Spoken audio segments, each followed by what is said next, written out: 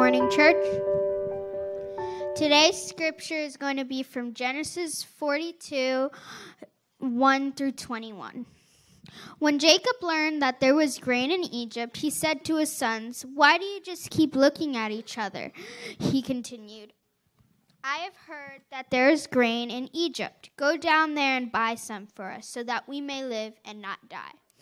The 10 of Joseph's sons went down to buy grain from Egypt, but Jacob did not send Benjamin, Joseph's brother, with the others because he was afraid that harm might come to him. So Israel's sons were among those who went to buy grain, for there was famine in the land of Canaan.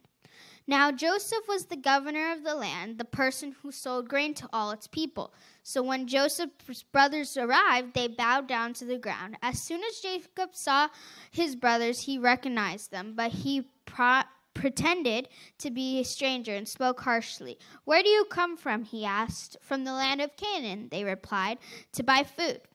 Although Joseph recognized his brothers, they did not recognize him. Then he remembered his dreams about them and said to them, "You are spies. You have come to see where our land is unprotected." "No, my lord," they answered. "Your servant has come to buy food. We are all the sons of one man. Your servants are honest men, not spies." "No," he said to them, "you have come to see where our land is unprotected." But they replied, "Your servants were 12 brothers, the son of one man, who lives in the land of Canaan. The youngest is now with our father, and one is no more." Joseph said to them, "It is just as I told you. You are spies, and this is how you will be tested. As surely as Pharaoh lives, you will not leave this place unless your youngest brother comes here. Send one of your number to get your brother. The rest of you will be kept in prison so that your words may be tested to see if you are telling the truth. If you are not, then as surely as Pharaoh lives, you are spies." And he put them all in custody for 3 days. On the third day, Joseph said to them, "Do this and you will live, for I fear God. If you are honest men, let one of your brothers stay here in the prison, while the rest of you go and take grain back for your starving households. But you must bring your youngest brother to me, so that your words may be verified and that you may not die." This they proceeded to do.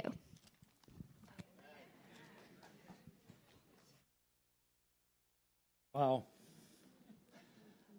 I tell you what, she read that very well. Sophia, I'm extremely impressed. The Lord bless through the music. And let's pray that the Lord will bless through the word. Father in heaven, we thank you that you speak to us through the word. Now, Lord, may we listen to what you have to say as we look at the challenges Joseph faced in meeting his brothers. In Jesus' name, amen. I don't know if you remember this week, but there was a protest that was upon the news in New York City, where a man who has been in prison for almost 40 years, 39 years, is soon to be released for the brutal murder that took place on a 16-year-old young lady. Now, what I found fascinating about this story was what the people were afraid of. It wasn't that he was a violent man. It wasn't that they felt that he had paid his duty, but the words came down to the 87-year-old mother, which stated this: "I don't think he's sorry. He has never accepted responsibility for it, so how can he be sorry?" And so the people in that society were asking the question, is he safe to bring back into the community? It's kind of remarkable about Joseph's story because he faced the same issue. He stood there in the court. His brothers come marching in and they bow down. Now, you think about this. The last time he saw his brothers, they showed signs of jealousy. Here comes the brat. Here comes the one with the purple coat. Here comes the one, oh, why does Father like him so much? That's what he remembers. They were unstable. And the fact is that they saw Joseph, they became irate and threw him into a pit. That's what Joseph remembered.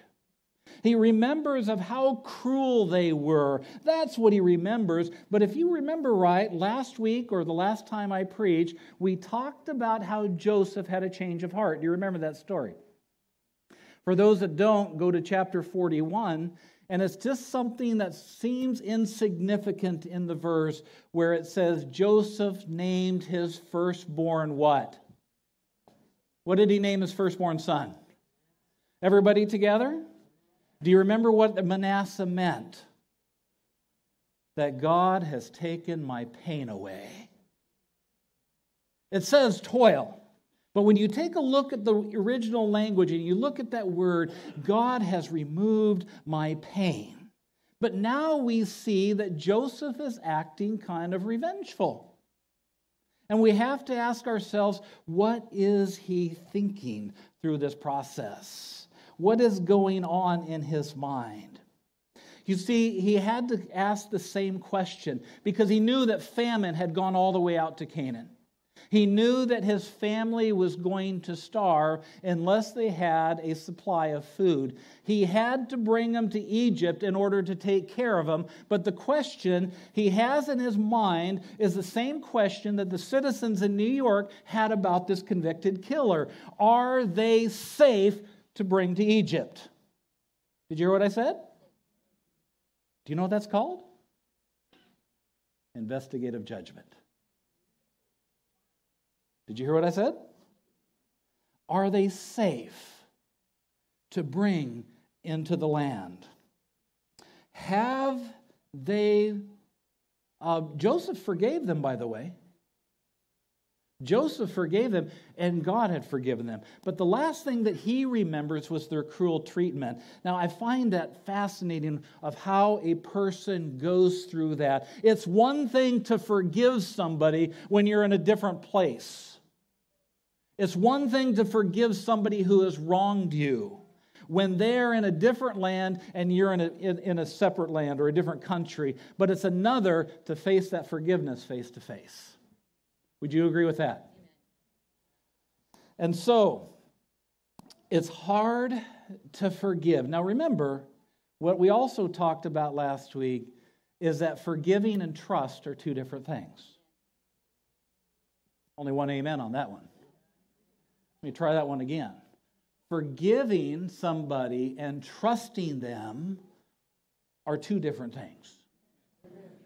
Now, I was at Southern College, and, coming from Arizona, from Alaska, Alaskans, I don't know if you knew this, but Alaskans do not have umbrellas. Did you know that? Umbrellas were for girls. Real Alaskans didn't use umbrellas.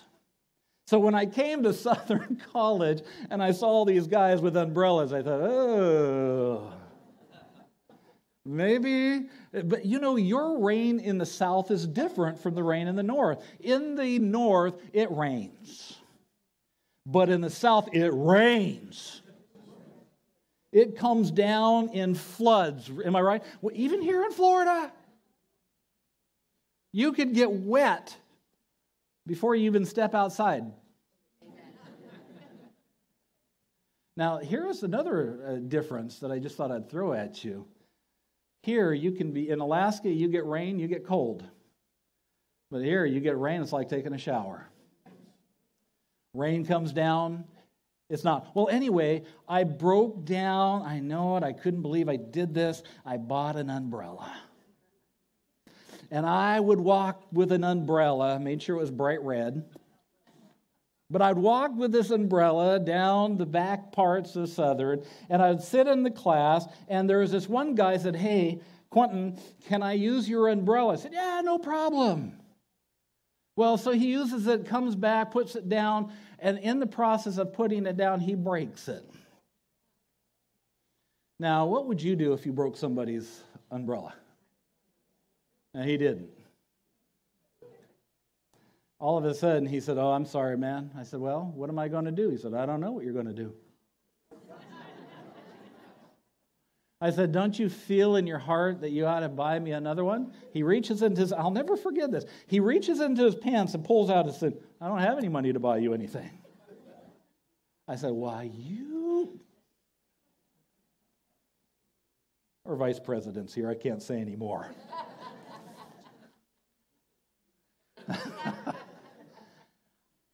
I was so upset. And I had to go buy another one. Do you think I allowed him to use it again? You see, who said yes? Who said? Fred, did you say yes? Oh, Joey said yes. All right. No. But see, that's the difference. I forgave him, but that didn't mean I trusted him. Are you with me? And so we come to the point where Joseph's family, his brothers, are all right in front of him. He is looking at their backs. And we see that in chapter 41, he forgave his brothers. So if he forgave his brothers, he comes to another challenge. The first challenge is that after 15 years, he now sees them. How's he going to behave? The second challenge is his memory. Do you remember the pain was taken away, but his memory was not? I know I came across this great illustration. I don't know if you know Larry Lichtenwalter. He's got this book called Out of the Pit. But inside of it, he has an excerpt from Corrie ten Boom. It's from A Tramp for the Lord. Have you ever heard that book before? Has anybody ever read that book? Corrie ten Boom was in a prison camp, in a Nazi prison camp. She was a political prisoner because she hid Jews in their clock shop. And so she was put into prison. And in the process of being in a concentration camp, her sister died at the hands of a guard who was mean. And this is what she says. She decides to take the forgiveness route, but I thought I'd read this to you. Corrie ten Boom spoke in a church in the Munich on how God forgives freely, completely. It was an incredible message the people in defeat to Germany needed to hear. A sea of solemn faces stared back at her, not quite daring to believe that God was so merciful, so gracious, so compassionate. Then she spotted him, working his way towards her through the crowd. One moment, she sees the overcoat, the brown hat he was carrying. The next, a blue uniform and a visor cap with its skull and crossbones. It came back with a rush. The huge room with its pile of dresses and shoes in the center of the floor, the shame of walking naked past this man, her sister Betsy, frail from head to all the way down her body. Ribs were sharp beneath the parchment skin. The man approaching her had been one of the most cruel guards at the Nazi concentration camp where Betsy had died. Now, he stood in front of her, hands thrust out. A fine message, Fraulein. How good it is to know that, as you say, all our sins are at the bottom of the sea. Corrie was face to face again with one of her captors, and her blood seemed to freeze. She had spoken so glibly of forgiveness and grace and compassion, but suddenly she was confronted. She confronted the reality that although she could talk of forgiveness day and night, she herself had to forgive. Not in the abstract, Not some person whose image had blurred with time, but a real person who had hurt her deeply. Her arm was like lead, and she couldn't lift it to take his greeting. She stood there, one whose sins had again and again been forgiven, unable to forgive. Betsy had died in that place. Could he erase her slow, terrible death simply for the asking? It was the most difficult moment in her life. Coldness clutched her heart. Jesus, help me. She silently prayed. I can lift my hand. I can do that much. You supply the feelings. She picked up her hand, put it in that guard's hand. And in the rest of the book, it says that all of a sudden, the grace of God flooded her whole body. And for the first time, she was able not just to forgive at a distance, to forgive from the heart. The warmth overtook her, and she took that man's hands, and there were tears flowing between the two of them, because not only did she come to a conversion, but that guard came to the Lord. You see, now Joseph is looking at these backs. He too is having a Corrie ten Boom experience. He too is looking at the very ones who just about killed him, and in a sense they did when they sold him into slavery.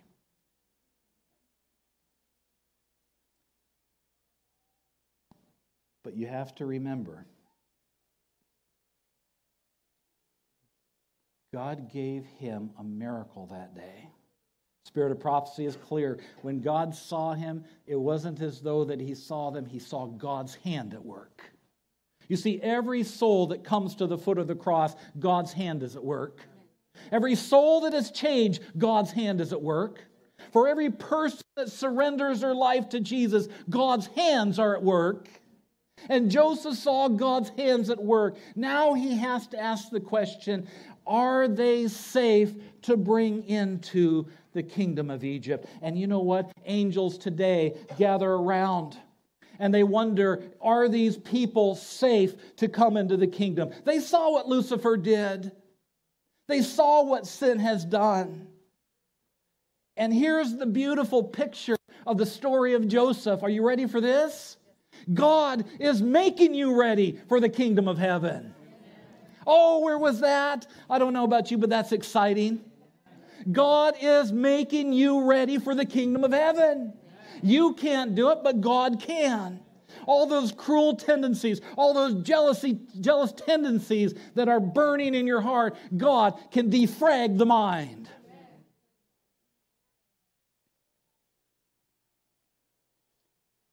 So his second challenge was his memory.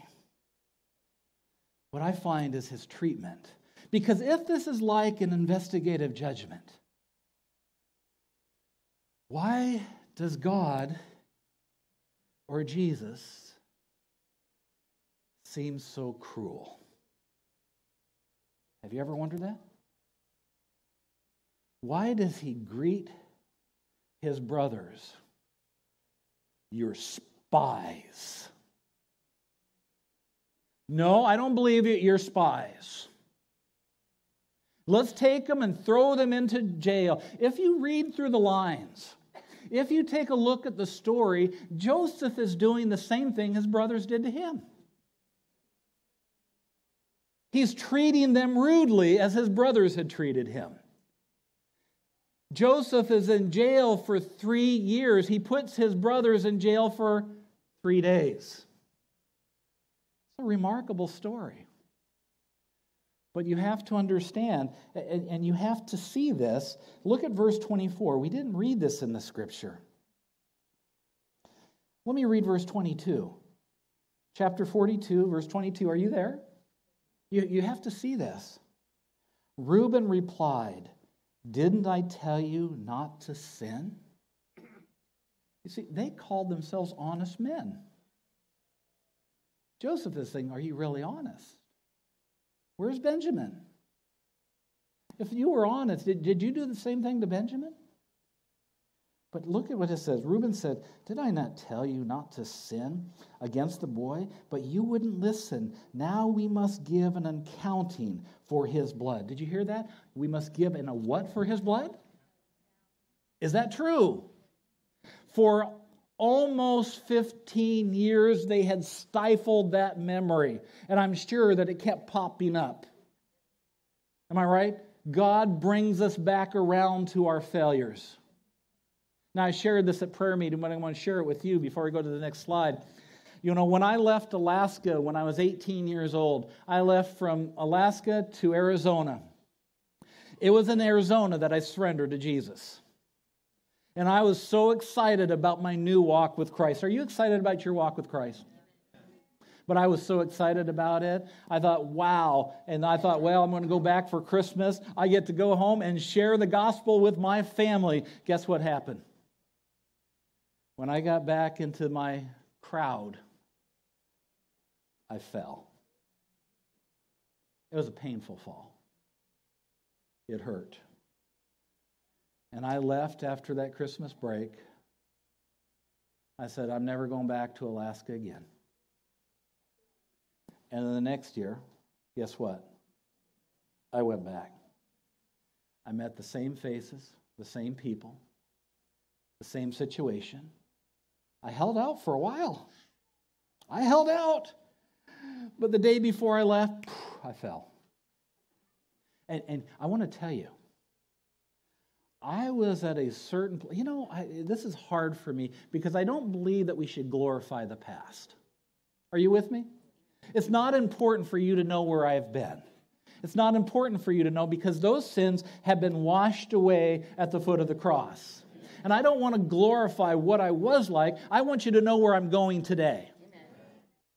But it was something that I will never forget. I'll never forget this because that last time that I went, I was with my friends. I was so good. I was resisting temptation. They went to this party and I was, come on, Quentin, you can go. And I was doing so well. And this one guy named Hans was talking to me. He was giving me the hardest time about my religion, about my being a Seventh-day Adventist, about, being a rabbit because you've changed the way you eat. What do? Eat rabbit food now? You know, all of this stuff. And that last day, I folded. And I'll never forget the look on his face. And this is what he said.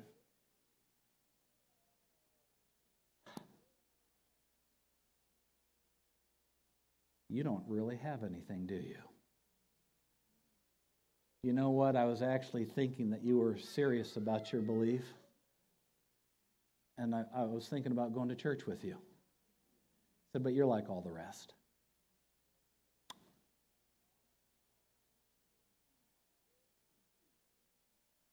Did I hear that? That was an ouch.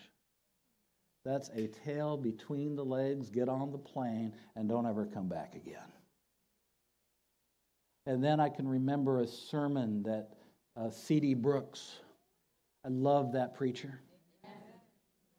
C.D. Brooks, and this resonated with me.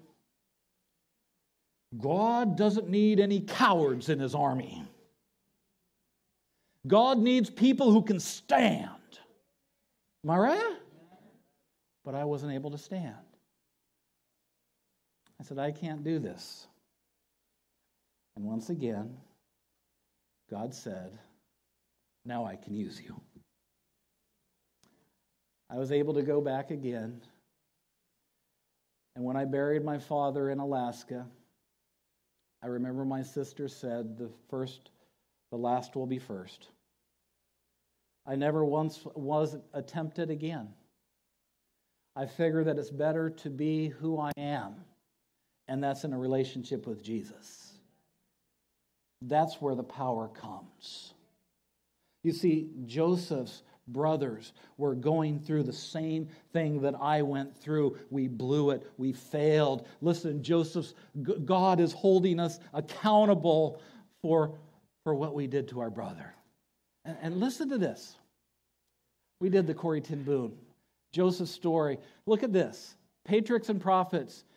3 days in the Egyptian prison were days of happiness. They were days of excitement. Now, what does it say? There were days of what? Bitter sorrow, as the brothers reflected upon their past sins. You see, God wants us to allow Him to go into our closets so that He can wash our sins away. The fact is that the brothers had changed. Patriarchs and prophets says that their character was changed. Amen. But this needed to be taken care of. And so God put him in jail so that they could focus upon what they really needed. And that was a Savior. The investigative judgment is all about getting God's people ready for the kingdom. See, maybe some of you have this burden on your mind. Maybe some of you are experiencing a challenge of how could God forgive me? Have you ever had those thoughts? How can God forgive me for what I have done? And yet the other part is that God has already forgiven you. The question is, have you forgiven yourself? You see, a part of the investigative judgment that takes place with God's people who are alive is for you to accept the blood of Jesus and let it cleanse your life. Not only to let it cleanse your life, but to believe that the blood has cleansed you. You see, all the way through the rest of the story of Joseph, even when their father died, they didn't really believe that Joseph forgave them. Do you know that God has forgiven you? Do you realize that God wants you to have joy in the journey? You see, once we realize that our past has been bought with a price, that our lives have been bought with a price, and that Jesus comes into the house and He begins sweeping it up, He takes your guilt away. I don't know about you. There are too many people that are asking themselves the question, how can God forgive me? The investigative judgment is all about you believing that God forgave you. Did you hear what I said? The investigative judgment is all about you believing that God has forgiven you. What a challenge. So his brothers are in jail. Their characters have changed. And here's a promise for you. God can change your character too. Why did that sound so weak? God can change your character.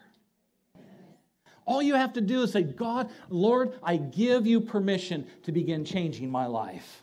And guess what He does? He shows up with the vacuum cleaner, He shows up with the broom, and He starts knocking on your door. Are you going to let Him in? You see, the story of Joseph is end time. It's what God's people will have to go through before we see Jesus come in the clouds of glory. It's all about God making right what was taking place in your life. You see, for all of this time, God has been working, defragging the memories of those who are asleep in Jesus. Because when they come out of the graves, in the twinkling of an eye, their mind is going to be pure. They're not going to have that bend to do that which is wrong anymore. And yet God is working with us now, while there's still time, for us to accept Him. And I understand some people go through pain, things that have happened to them in their lives. And I want to give you freedom today in Jesus Christ that He can take that pain away. Not only take that pain away, He can change your life.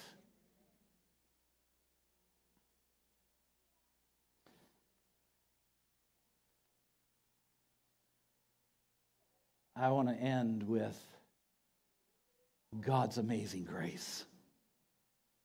Because take a look at this. I want to go back to verse 21. There's a reason why I don't put verses upon the screen, because I want you to be in the Word. I want you to be able to look at what the Word has to say for itself. And so, did you bring your Bibles? Here it is, 42, chapter 20, or verse 21. And they said one another, surely we are being punished because of our brother. We saw how distressed he was when he pleaded with us for his life, but we would not listen. That's why this distress has come upon us. Reuben replied, didn't I tell you not to sin against the boy? But you wouldn't listen. You know, there's always going to be somebody in the crowd that's going to point out what you've done wrong. Somebody's always going to tell you what you're doing wrong. People already know what they've done wrong. People know in their heart what they've done. But here's Reuben.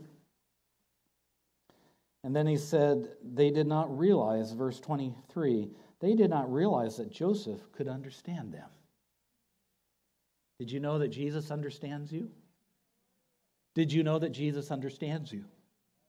Do you know that Jesus understands you? And here's what Jesus does. Here it says that Joseph could understand them since he was using an interpreter. Verse 24, he turned away from them and began to, what does the Bible say? What does it say? Everybody together. God of heaven weeps over you. That the angels of heaven weep at the frailty of humanity. That the weakness of humanity. We are prone to do the wrong thing. And God has pity upon those who have little strength to do the right thing. What a beautiful picture. As God stands with God, Jesus stands with the Father, and they weep over humanity, and they don't give up on humanity. Did you hear that? They're not giving up on you.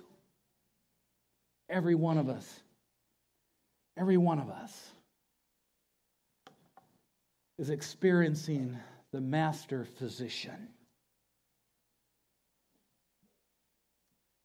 Because he has to go deep. He just can't take care of the surface. He doesn't take care of the surface. He's got to go to the heart. 3rd grade, I was climbing a tree and I fell out of it and I broke my arm. I was rushed to the hospital.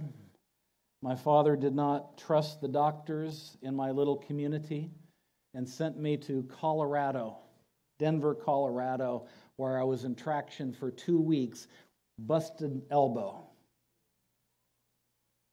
After that, the doctor says, I think it's going to heal.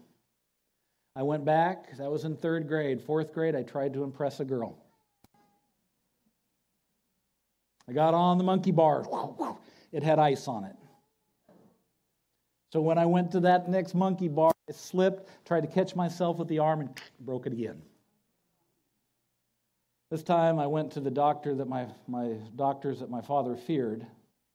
And here's what they said. Oh, that looks different. Yeah, you'll be okay. Now, how would you feel confident with that? Oh, that looks weird. You'll be okay. I wasn't okay. This bone stopped growing. My arm took an angle because this bone kept growing. And so my arm had an angle. It was a weird angle. And the doctor said, I'm going to send you to a real doctor.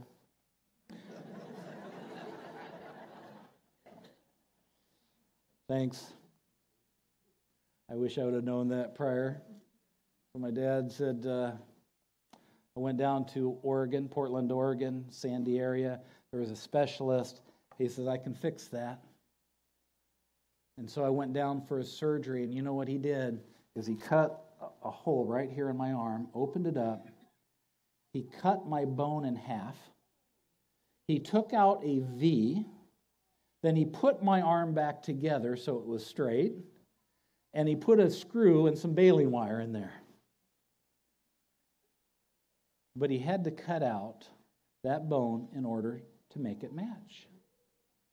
Why am I telling you this?